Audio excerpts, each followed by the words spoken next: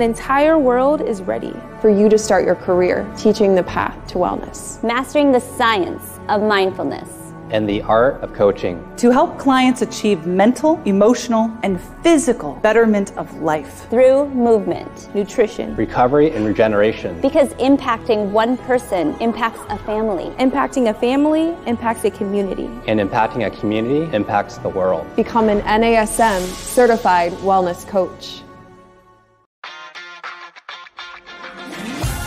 You are listening to the NASM-CPT Podcast with Richey, the official podcast of the National Academy of Sports Medicine.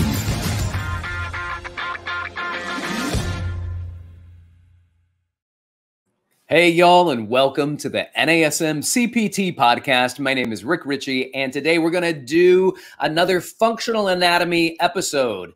And today we're going to be talking about, drum roll, get ready for it. You're going to like this muscle.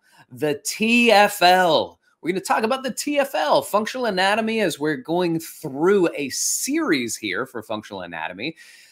We're talking about this muscle, the TFL. A lot of times people, especially starting out, have no idea what this muscle is. I've never heard of it before. For those of you who've been in the training business for a while, you know this little sucker jumps in. Oh, okay, try this. All right. For the Harry Potter fans out there, I often refer to the TFL as the Hermione Granger of the hip muscles.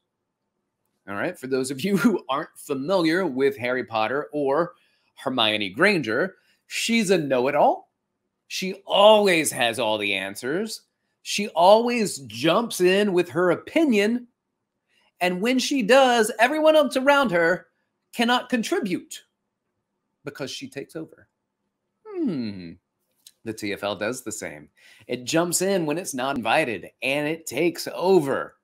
The thing about these two is that they can be really lovable, right? Hermione is a great character.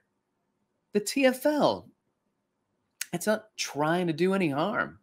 Honestly, it's just trying to help. It's just trying to take up the slack when other muscles aren't doing their thing. Now let's talk about this muscle for a little bit based on its location and the fiber alignment. It can work in all three planes of motion. It's located in the front corner of the hip. Sometimes it's referred to as the front pocket muscles. So it's kind of on the think of your pelvis as a square instead of the irregular, awkward shape that it is. Think of it as a square. Well, it's at the very front on the lateral side. So it's on the lateral side of the pelvis, but it's as far forward as it can go and still be on the side. So with that said, it gets to move in multiple different directions, this front pocket muscle. Well, as you may know, I'm a big fan of etymology. So etymology is where the words come from. So tensor fasciae latae, where does it, first of all, that sounds like a coffee drink at your favorite coffee shop. Tensor fasciae latae. What is it? Well, the word tensor means stretcher, and the word fascia is fascia or band, and latae is, that's L-A-T-A-E, but its family is laterus, right? Like a vastus lateralis, the lateral side. So latae means lateral. So it means the stretcher of the side band. That's a big name, as is tensor fasciae latae, which is why we say TFL. And when I work with my clients and I say, oh, we're going to foam roll your TFL, and they go, TFL, what does that mean? And I say tensor fasciae latae, and they go, oh, TFL. Let's just stay with TFL. And I'm like, yeah. So the stretcher of the side band is the IT band, because the TFL goes right into the IT band, and the IT band is basically a really long tendon for this really small muscle on the anterior lateral of the hip. Its proximal attachment is the ilium, the anterior ilium. Its distal attachment is the IT band, so the iliotibial band, so it attaches to the tibia through the IT band.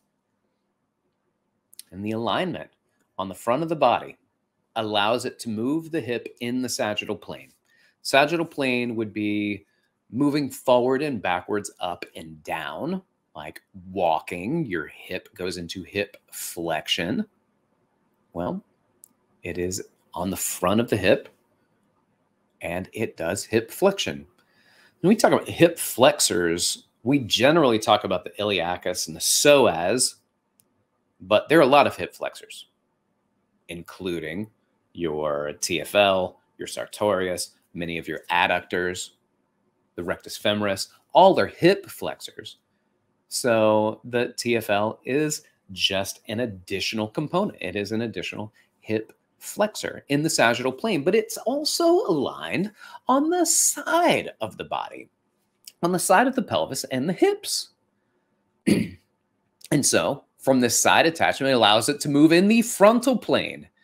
Its joint action in the frontal plane would be abduction. It moves away from the midline of the body. It moves the hip away. So hip abduction, abduction, taking away from the midline. So this hip abductor, as this likes to take over, and this is the plane where it likes to take over in, the glute minimus, the glute medius, even the glute maximus, all can abduct in the frontal plane. But because we're oftentimes in an anterior pelvic tilt, or we sit in a hip flexed position and we inhibit our glutes, all of them, then the TFL is in a position where it's like, hey, if you guys aren't gonna work, maybe I'll do it. You want me to jump in? I'll get it. I got it. And they're like, no, don't do it. And then the TFL starts to do it, and they're like, oh no, I'm just gonna sit back and chill. If you're gonna do it, you go ahead and do it. I'll relax. And that's how synergistic dominance works, actually. The synergist muscle, the helper muscle, starts to work more, and the muscles that are supposed to do the job are like, oh, you got this? All right, go ahead. And then when they say, all right, go ahead, then the Hermione Grangers of the world are like, then I will. And they go ahead more. And when you go ahead more, the muscles that are supposed to work step back a little bit more. And this is where you get this synergistic dominance really starting to take over. Frontal plane, abduction, TFL. The alignment of the fibers based on its proximal and distal attachment allow it to also move in the transverse plane.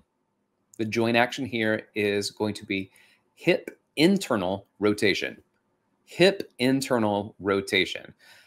You can feel this muscle. If you're not sure where it is, do this. As I'm speaking, unless you're driving in a car or something, as I'm speaking, what I want you to do is I want you to take your leg out in front of you. I want you to take it out in front of you so it's in flexion. Now, abduct it. Move it to the side so it's in flexion. And you can do this seated. You can do it standing. Straighten your leg out. Reach it out in front of you. It's hip flexed. Hip abduct. And now internally rotate it and hold that hip up. And you're going to feel a muscle on the anterior lateral side of your hip go and start to cramp up on you. You found your TFL. Ouch. So now dig your thumb into that cramping or Charlie horsing muscle. Try to get it to calm down. You can also stretch that muscle by doing the opposite, by adducting, doing external rotation, and while going into hip extension. And that'll stretch the muscle out. Even though it's tricky, the TFL is tricky because it moves over the hip. So the greater trochanter of the femur can move forward and backwards. So you start to move in different places. And what seemed like the right way to stretch a muscle, just because the way it moves over the trochanter allows it to not be as sufficient. So sometimes just doing a crisscross stretch. So taking your legs, crisscross them, try to keep your knees pointed straight ahead, and then push your knees down towards the ground. So even though you're flexed, you're a little abducted, you're a little externally rotated, you can push the knees down into extension. It tends to be a good stretch for your TFL in that position.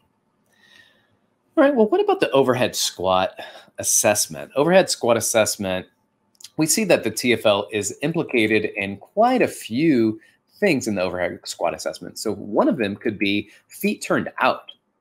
So the feet turned out, and that's based off the line of pull and the tibia. So remember, the TFL goes into the IT band, and the IT band connects to the tibia. So if that muscle shortens, it can actually create external rotation at the knee joint, which causes the feet to turn out. So feet turn out, the TFL could be a component. Also, in an overhead squat assessment, you might see the knees knock together. Well, it is an adductor. It's an internal rotator. So with internal rotation, adduction is a rhythm that goes in tandem with internal rotation. It's hard to abduct and internally rotate, but this adduction and internal rotation tends to go hand in hand. So in an open chain, it is an abductor, but in a closed chain, it can adduct as it internally rotates. And then also it's a component because it's a hip flexor, and an anterior pelvic tilt is an anterior tilt or a hip flexion, the pelvis on femur, hip flexion. It can be a component of that anterior pelvic tilt that you might see in an overhead squat assessment because it is a hip flexor. So when we say, hey, we need to address the hip flexors, there's a whole list of muscles that we can do. And it's not just the psoas and iliacus. It can be the TFL and the sartorius and the rectus femoris and some of the adductors. So something to think about. It's the TFL, the tensor fasciae latae. There's more that we could talk about, but that is so much to try to, I don't know, I can throw stuff and you can keep ingesting, but can you digest it? So we're going to stop right there. We're going to stop right there with the TFL, the tensor fasciae latae. Just note that it is a muscle that works in all three planes of motion, and because it can do so many different things, it tries to do them. So also, if you're trying to get some activation in your glute medius and you keep feeling the TFL firing, then that would be a very good time to foam roll prior to doing this. Foam roll the TFL to stretch the TFL. And so now it's kind of inhibited and the glute medius is like, oh, nice. Now I get to work. So you may have to do some flexibility on the TFL so that you can engage the glute medius muscles a bit more. All right.